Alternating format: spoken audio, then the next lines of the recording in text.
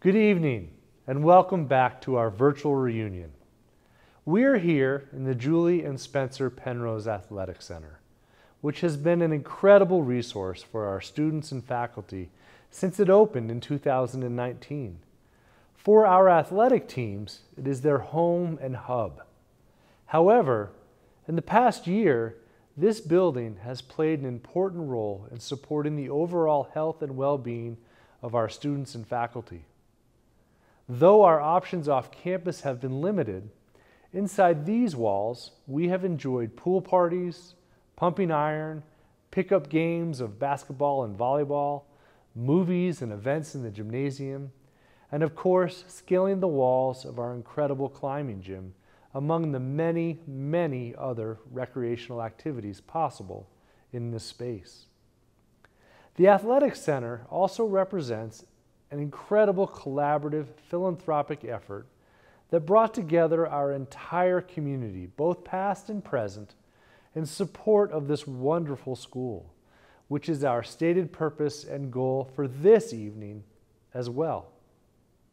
This afternoon, we honored alumni who have distinguished themselves through their achievements in the arts and athletics, and who have played significant roles supporting FVS with leadership giving and service to the school and the world. This evening, we will hear from two current students, a 9th grader and a senior, who will share their FVS stories, and in so doing, create a compelling case for your support of Fountain Valley School. Our first student speaker is Samantha Maris, who is a member of the class of 2024. Our Summit Scholarship Program provides merit-based awards to both day and boarding students, and Samantha is this year's top day student recipient.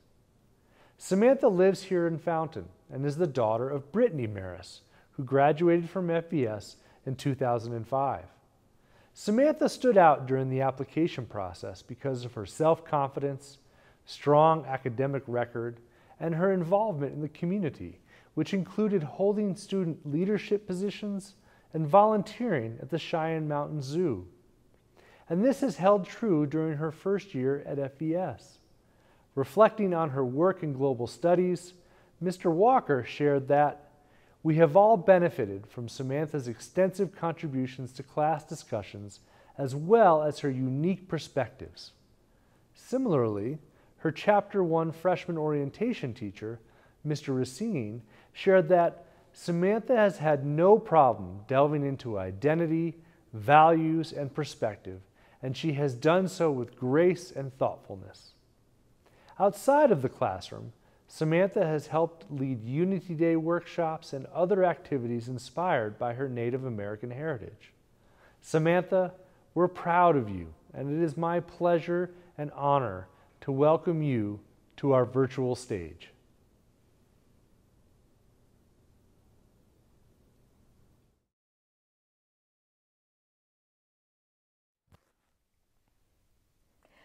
Yat shik desba bit atni nishle bilagana bushechin naklena dashiche bilagana dashnella. Hello everybody, my name is Samantha Maris and I am a current freshman here at Fountain Valley School. I come from the Diné tribe in Red Mesa, Arizona, and I am also Choctaw from the people of Durwood, Oklahoma. You may be wondering why I introduced myself in Navajo. Well, growing up, my masan, which is Navajo for grandma, always told me that when I introduced myself, to always state my clan and my native name. Growing up in a Native American household, I was told to take pride in my culture because it is who I am. Admittedly, that was a bit easier said than done. I attended an elementary school in Norman, Oklahoma. I was young, but I knew what discrimination and judgment was when it came to my culture and ethnicity. But that never stopped me from wearing my hair up in a Navajo bun at school or wearing my moccasins for Indigenous Day. But that was in elementary school. I came here to Colorado for middle school, and that is when I started becoming insecure, especially when it came to my ethnicity and culture. I remember wearing a tea-cloth, which is a hair tie made from wool, for the first time in middle school. Walking into class, I knew everybody was staring at my hair. and I could hear people whispering around me. I didn't even make it to the second period when I took the hair tie out, and I was devastated, especially when all I heard growing up was to take pride in who I was. I was disappointed in myself for not listening to what my mussan and what my mom had told me. For the rest of middle school, I did not put my hair up in a tea cloth, wear beaded earrings, or wear my moccasins. The only time I felt I could express myself was outside of school, with family or at powwows. Even though at school I was considered whitewashed, I made sure to keep my culture alive by attending powwows, making jewelry, learning my native language, and keeping in contact with my family and friends on the reservation. I was having a conversation with my mom, and she told me of her time here at Fountain Valley.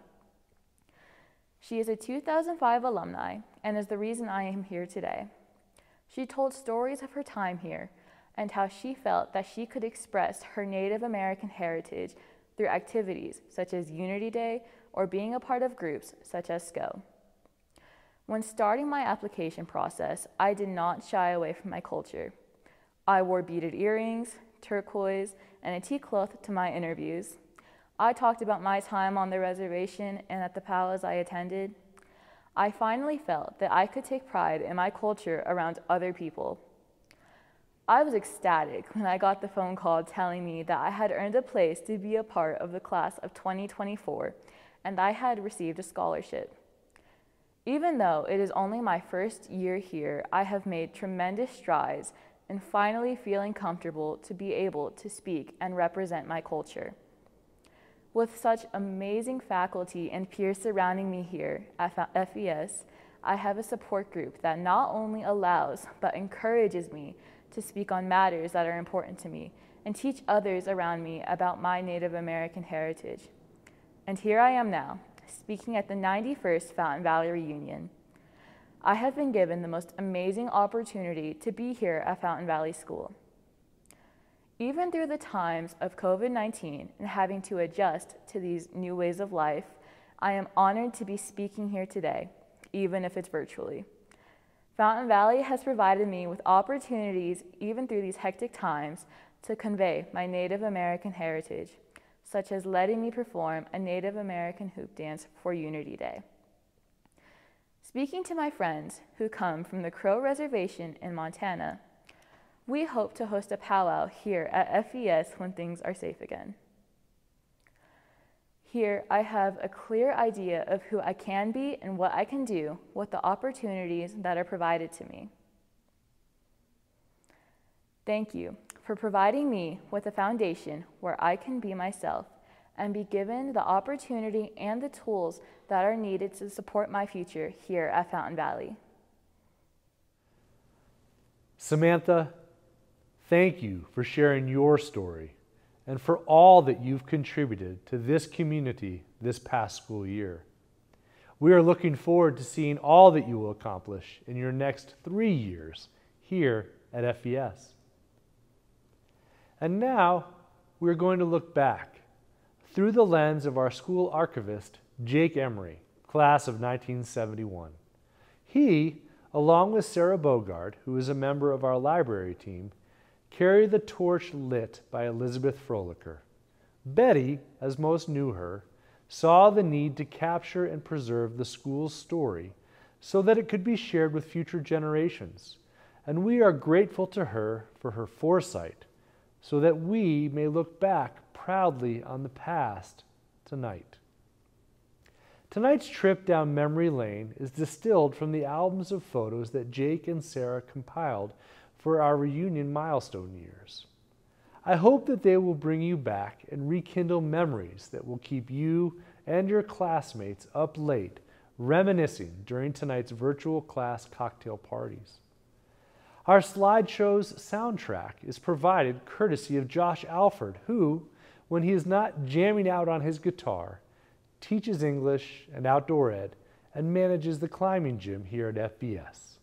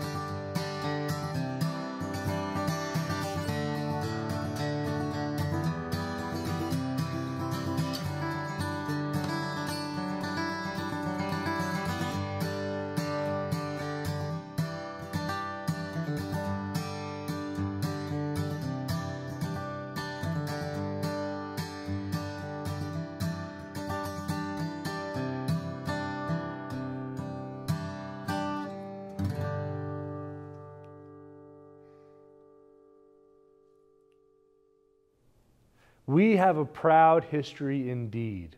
And thanks again to Jake, Sarah, and Josh for taking us back. Next, we will hear from Ezra Potts, a four-year senior who, like Samantha, is also a Summit Scholar. Ezra rides the bus from Pueblo each day, and this commute, as well as the larger journey that has taken place over the last 4 years, are the inspiration for what he will share with us this evening. When asked to describe Ezra and his time here at FVS, his advisor, Mr. Singmaster, answered, "If Ezra's 4 years at Fountain Valley were compiled into a journal, it would likely be a composition of scientific field notes, engineering schematics, historically accurate, humor-laced commentary, and an endless list of questions that you wish you had thought of or wondered why no one has asked. There would also likely be a bucket list of things to eat, places to travel, books to read, and people to check in on. Ezra is a high-level athlete who excels in climbing and mountain biking, and he is also a lead actor in the school's theater program. He breaks down stereotypes and leads by example, and is a true Renaissance man. To me, that sure sounds like a portrait of a graduate of which I'd be proud. And Ezra, we sure are proud of you." I love Fountain Valley. It has been my home away from home for the past 4 years, and I wouldn't give up the experiences I've accumulated here for anything. I came to Fountain Valley from McClellan School in Pueblo, Colorado with a bowl cut and hiking boots. Well, one of those things has changed, but Fountain Valley has given me a lot more than just an improved taste and haircut. To get to Fountain Valley was not so easy though. McClellan had, in some ways, been a feeder school to Fountain Valley for a long time, so FVS had been on my radar for a while. When I was in 6th grade, my sister got into Fountain Valley, putting the pressure on me to also go. With one kid enrolled at FVS, though, my application for the Summit Scholarship was very important. After spending many months of my 8th grade year applying for the Summit Scholarship, I received a call. I was driving home in the passenger seat from school one day in March. The snow had mostly melted, but in ditches it still lingered. Bright green springtime grass was just sprouting out of the otherwise yellow prairie when my phone buzzed, and the screen indicated it was Mrs. McCann. She asked me how I was and if I could talk right now. I said I could, and she informed me of the scholarship I had been awarded. I involuntarily did a full Breakfast Club fist in the air. I was ecstatic by the news. Getting the scholarship took a huge stressor off of my family and led me to some of the memories and experiences I hold most dearly. My first Pueblo bus ride to Fountain Valley was intimidating, to say the least. My dad dropped my sister and I off in the Sam's Club parking lot. I was timid and I attempted to hide behind my sister as I got on the bus to avoid our infamously loud but genuinely kind and thoughtful bus driver, Bob. As you might have guessed, this did not work. Somehow he noticed the kid carrying a backpack that stuck out half his height from his torso with a suit bag labeled "Bag of Pain" in his hand. This was a feeble attempt at making suit wearing less of a chore. Bob greeted me with a firm handshake, an exchange of names, and instructions of proper conduct on the bus. Things like, snacks are up here, the trash is there, and don't make a mess. I was shaking as I tried to find a seat out of sight of everyone, but the Pueblo bus kids took me under their collective wing, and the Pueblo bus has been like a family to me ever since.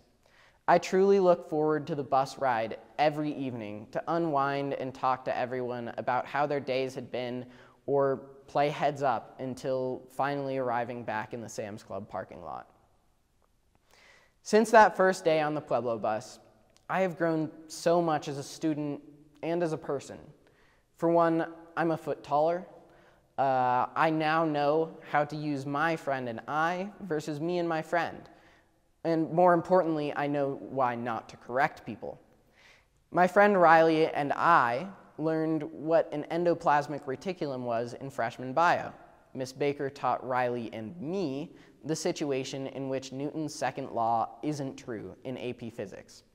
Now I know how to integrate using a U substitution, and I know how to derive from the number of commas in this sentence when it has gone on too long.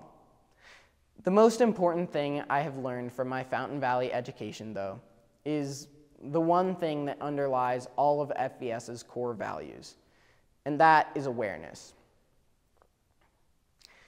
It is the ability to look at my surroundings, my setbacks and achievements, and understand that I have the ability to look at those events any way I choose. FVS has taught me that every situation has both positives and negatives, and I always have the choice in how to look at them. Although FVS Chapter 1 caused great angst and grief in the minds of every freshman who went through it, the idea of a growth mindset rings true. Any negative experience can be seen as a stepping stone on one's way to success, and any success can be seen as something to build off of. Although I'm just one student and I have no fountain of knowledge, Fountain Valley has given me more than an education. It has given me a way to see the world. And that is an opportunity that everyone should have. And if you choose to donate this Giving Day, it won't fix the education system in the US, and it probably won't get a bowl cut off of some sorely unfortunate soul. But it will give someone else the amazing opportunity, which is Fountain Valley. Thank you, Ezra, for sharing your experience and perspective with us. We sure will miss you next year and look forward to watching your next chapter take shape. Each student comes to us wide-eyed and full of wisdom that we coax out of them through learning partnerships forged over time by our deeply caring and committed faculty. And in so doing, we often have the privilege to learn from and along with our students. These connections are at the heart of the value proposition we offer our families and have been for 91 years. Each of you, our FVS alumni, came to us much the same as Ezra and Samantha did and emerged empowered to, as founding headmaster Francis Frolicker said, write your own histories. I hope the stories of Samantha and Ezra, juxtaposed to your own lives' paths, will inspire pride in this place, and that you will see clearly common patterns among all that intersect here at your school. Fountain Valley School has endured significant challenges in the time since January 2020 and the arrival of a then nascent pandemic that would profoundly alter the lives of nearly every human being on this planet. And while 2020 was a steep learning curve, I'm proud to say that we have embraced a growth mindset and leaned into the discomfort just as we ask our students to do, and that we have been rising to the challenges presented each day, no matter what the universe throws at us. 2020 took interim and its opportunities for global immersion from our students and faculty. In 2021, we reinvented this program 4 times to ensure that we remained true to our intentions and provided robust opportunities for experiential education, even with a pandemic raging around us. 2020 saw an abrupt end to interscholastic athletic competition, leaving our scholar athletes in the lurch as they awaited alignment between governing bodies and the governor's office. And while we, once again, find ourselves stymied by COVID in this area, during the time in between, we have had single sport athletes experience the opportunity to cross-train in up to 3 disciplines. And while doing so, play sports they might not have otherwise. We also managed to compete safely in a handful of IEA shows and were the top placing team from Colorado at the Zone 8 finals. And despite a short season for boys soccer, the Danes still took home the Black Forest League and district titles. 2020 brought the cancellation of Round Square international exchanges. In 2021, we have worked with partner schools around the globe to create vibrant opportunities to learn about each other's cultures and lives through synchronous virtual events and conferences spanning several time zones. And our virtual platform has allowed us to enroll visiting virtual Round Square students so that they may be a part of the daily rhythms and routines that define the FVS experience. 2020 saw many of our international students go home and remain there, unable to return to their adopted home here on the prairie due to travel restrictions and political posturing. In 2021, these same students stayed up late, as did our faculty, learning together through synchronous and asynchronous connections made possible by the robust virtual learning network that we have built for this purpose. And yet others among our international student population have not been home in more than 2 years, remaining abroad here in the U.S. during breaks because being here at FVS is that important to them and their families. 2020 interrupted plans to go all in on our senior capstone and global scholar diploma programs. This year, we have forged ahead and achieved our goal of making this opportunity for experiential education a graduation requirement. In this past week, we heard from each of our seniors who shared the fruits of their labor in subject areas that ranged from real estate development to disempowering systemic racism, spearfishing to sonatas, climate change to creating a Michelin 5-star menu. One explored immigration law, another the importance of financial literacy. In total, we heard from 56 seniors who spent significant time diving deep into subjects of their choice and turning projects into passions. 2020's commencement was preempted by the pandemic and required that we gather virtually to celebrate our seniors. So we put together a production studio in the chapel and broadcast the event across the globe. And we are working hard at present to provide this once-in-a-lifetime moment for the class of 2021 so that they can sit on graduation lawn with their families and join the ranks of proud Fountain Valley School alumni. I could continue, and these are just a few of the many, many stories of triumph in the face of adversity that paint a picture of Fountain Valley School rising. All of this would not have been possible without the incredible individuals on our faculty and staff who are here each and every day in support of our students. And they could not be here without the significant support provided by you, our community of alumni, families, and friends who step up each year in support of this wonderful school and its students. When we started this current fiscal year, we anticipated a $4 million deficit between what it would cost to operate the school and the money that we would bring in through tuition and fundraising. A generous group of donors have stepped forward, and we have raised $2.8 million of our projected shortfall through a resiliency fund that has made this year possible without further staffing or program cuts. And thanks to the generosity of this community, our annual fund financial goal is within reach. However, our most important goal for today is the gift of your participation, and any gift counts, regardless of amount. So, first, I want to thank all of you who have already given this year, or just now, as our development office blows up your inbox with emails and text messages.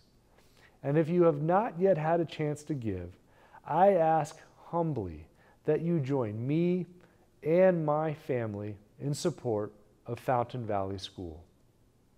Your gifts to the annual fund support every aspect of the school, from academics to the arts and athletics, to teacher professional development and campus enhancements. And perhaps most importantly, your gifts support scholarships and financial aid, which ensure that we are able to attract the best and brightest students who bring the diversity of interests and worldviews that come together on our campus to provide the global immersion in the American West that is our brand of education. Thank you. Our reunion programs are now complete, and at this point, we will adjourn to the virtual class cocktail parties that we've planned. Check your email for the complete list of links and feel free to join wherever you wish. I'll be making the rounds and hope to see all of you at some point this evening. In the meantime, please take good care, stay safe, be well, and thank you for being here with us tonight and for all of your support of Fountain Valley School.